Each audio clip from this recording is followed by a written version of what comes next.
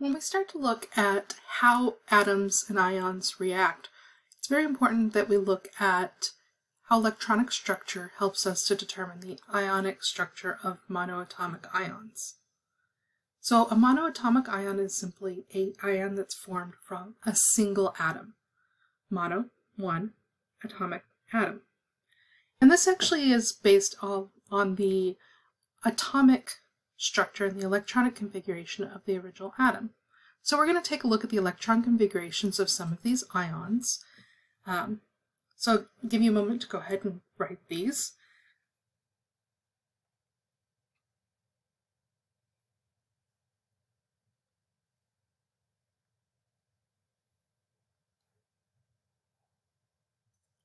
Now, if we look at the electron configurations of each of these, we can identify our valence electrons. This should be review. So we have the 3s1 here, 4s1, 4s2 here, 3s2, and 3p5. So these ones are in group 1a, this is a 2a, and this is 7a. This makes sense. We've got one valence electron, one valence electron, two valence electrons, 7 valence electrons. When these form an ion, what they want to do is they want to be like the nearest noble gas. So they either need to lose or gain electrons to be like the nearest noble gas.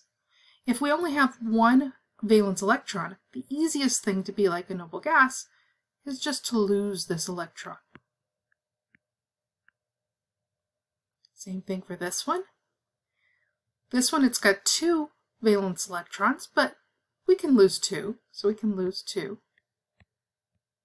So we're losing one, losing two. In this last example, we have 7. That's a lot of electrons to lose. But if we look on the periodic table, argon is right next to chlorine. It has 18 electrons. Chlorine has 17.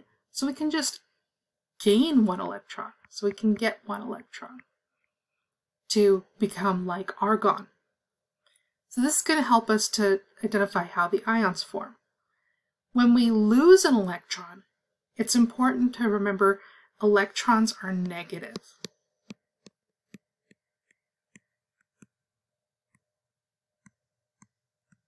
That means that when we lose an electron, we're going to subtract a -1. So we're actually going to have a charge, and we're going to write it as 1 plus. We write the number first, so we know this is the number of the charges, and the plus sign to tell us that it's a positive charge.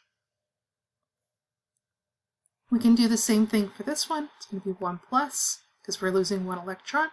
If we lose 2 electrons, we're subtracting 2 negatives, so we get a 2 positive charge. For the chloride, or ion, we're going to see it gains an electron, so we're adding a -1, so it's going to give us a 1 plus charge. And that's going to help us to identify our monoatomic ions. If we look on the periodic table, the noble gases, they don't form ions because they're noble gases. They're not going to react. Everybody wants to be like them, but the noble gases aren't going to form ions. For group 7a elements, the easiest thing to do is just gain an electron. So these all have a -1 charge for the most common ions. Our group 6a is going to gain 2 electrons. 5a is going to gain 3 electrons. The elements, the metals, are going to lose an electron. So lose 1, lose 2, lose 3. So notice it's a pattern in the periodic table. We'll talk in a moment about what's happening here in these transition elements and how we tell what the charge will be on those monoatomic ions. I do suggest that when you look at the periodic table that you use for this class, that you go ahead and label it. So the ions, they form a 0 charge, negative, so or 1 negative, 2 negative, 3 negative, 1 plus, 2 plus, 3 plus. We won't talk too much about like the 4A because they don't do ions very often. We'll talk about that a little bit in the lab.